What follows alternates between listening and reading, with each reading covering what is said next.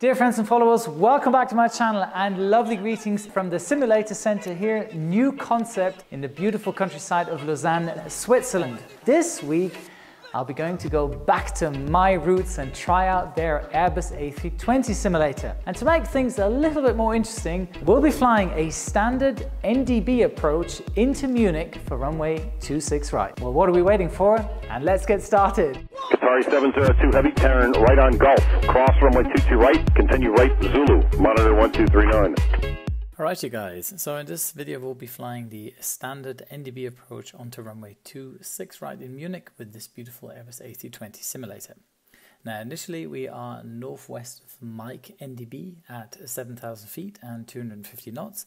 Now let's imagine the controller has given us a direct heading towards Mike NDB and then cleared us for the approach via Mike. So just prior passing Mike NDB, I dialed in heading 106, which is the QDR I want to fly outbound from the NDB. Now a quick ADF and NDB brush up.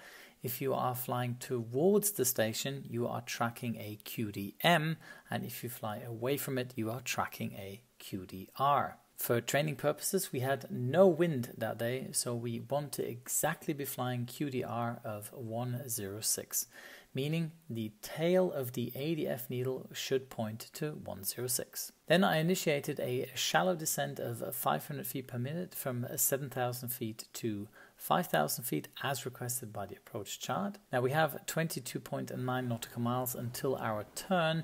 Now at 250 knots, that will take me 5.5 minutes, so loads of time for a 2-minute descent at 500 feet per minute. Well, I did then decide also to reduce the speed a little just for the upcoming flaps sequence. Next up is the radio navigation setup. So looking at the chart, we shall start the final turn when passing radial 036 from Ottersberg VOR.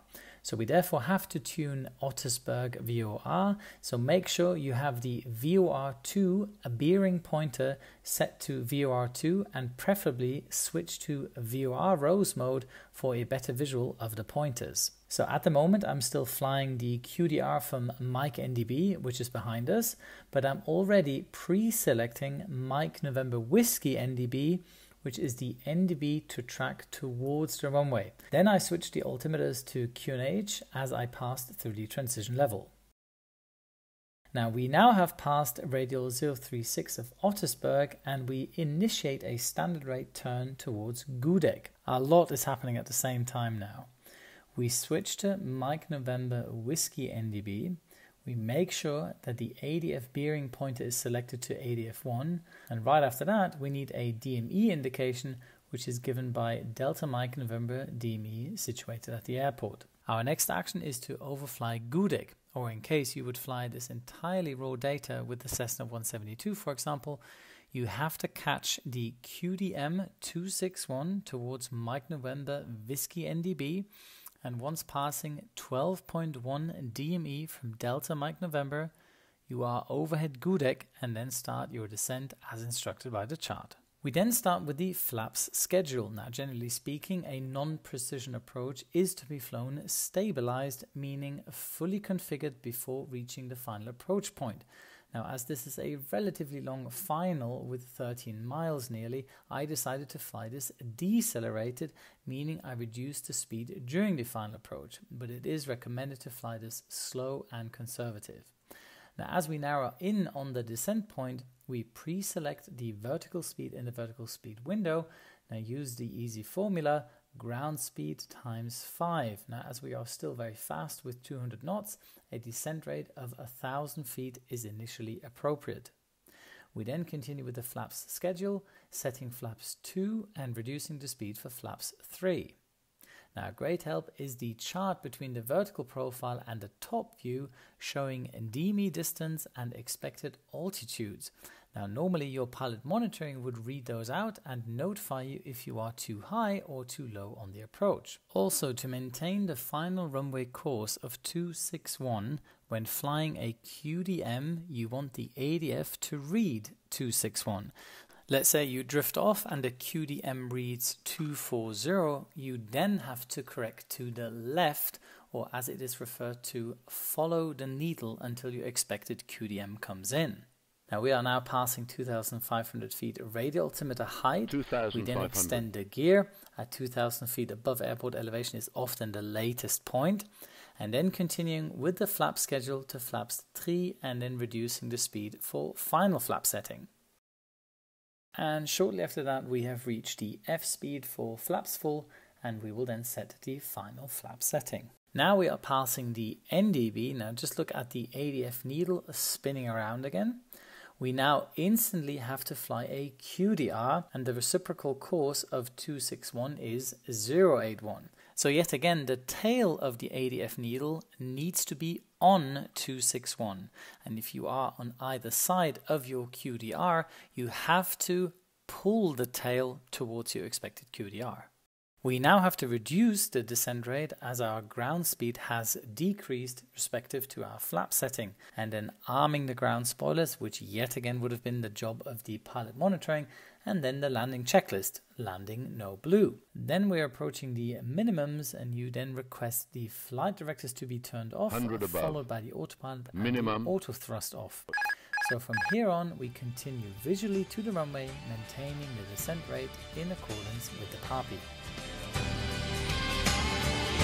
Maintaining that descent rate, and now just following the PAPI, slow down a little bit more, there we go.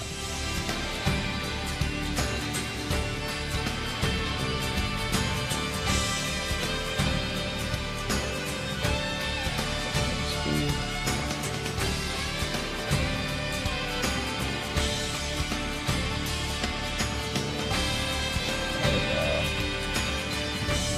50, 40, 30, 20, 10, retard, retard. And the bar.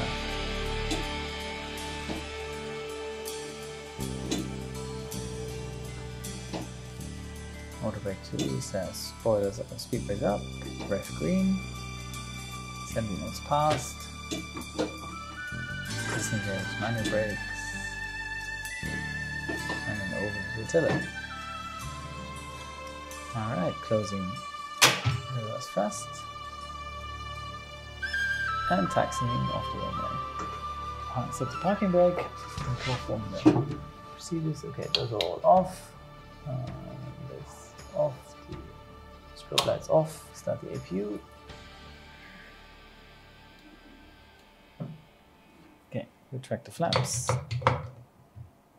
and speed brakes. Okay, that was it. That was a very, very nice NDB approach in runway 26 right into Munich. I always wanted to be doing this, and this simulator, yeah, just did me justice, and I really, really enjoyed it. It's super, super nice to have this replicate cockpit environment. All the switches and everything feels exactly like in the real plane or in approved simulators, which we can use for our check rides. I think this shows nicely what an incredible good procedure trainer this plane or this simulator can be. So thank you very much for New Concept for allowing me to do this. This was a fantastic experience.